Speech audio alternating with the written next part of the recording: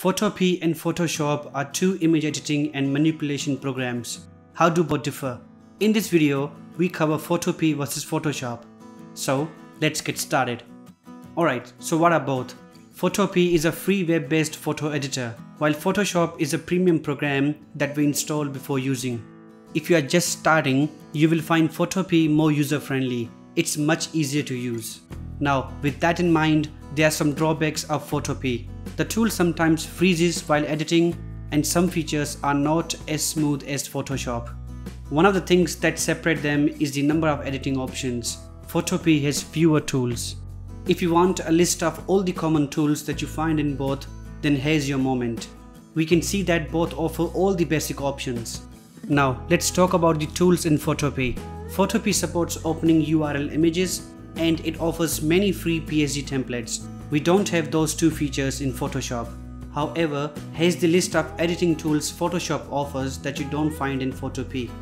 So if you want any of those options, you only have the option to use Photoshop. Let's talk about the supported file formats. Both support raster, vector, and raw image formats. When you open a raw image in Photoshop, it shows a raw editor. The editor can be used for adjustments before importing the photo.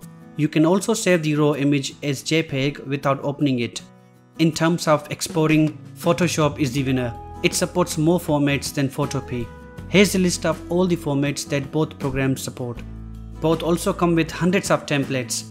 Photopea has a section to see and use all PSD templates. It categorizes templates in social, resume, memes, and more. Photoshop, on the other hand, shows templates while creating a new photo. Under each preset option, you find several free templates.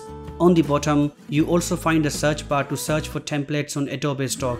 Some are free, while some templates are premium. Photoshop is famous for some other options. It can bring additional functionalities with the help of plugins. You find several free and premium third-party apps to take it to the next level. The program also supports sharing designs and getting feedback from team members. Team members can comment and add annotations to the photo. The feature is available on the desktop, web, and iPad. Moving on, as discussed, Photopea is free. The premium plan costs a few bucks per month, which removes ads and offers advanced edit history. Photoshop, on the other hand, costs $10 per month or $119 upfront for the yearly subscription. The plan comes with 20 GB of cloud storage and the Lightroom program. So which one should you use? Photopea has what beginners need. If you are starting, then Photopea is the one to choose. It is also free so that you won't be spending any money. Another reason to use Photopea is that it looks similar to Photoshop. So even in the future, if you decide to move to Photoshop, it won't take much time to learn. If you already have some experience and want to access all possible options, go with Photoshop. It will give you the power to take your career to the next level. Of course, unless your imagination stops you. Anyway, this was the Photopea versus Photoshop video. Thanks for watching.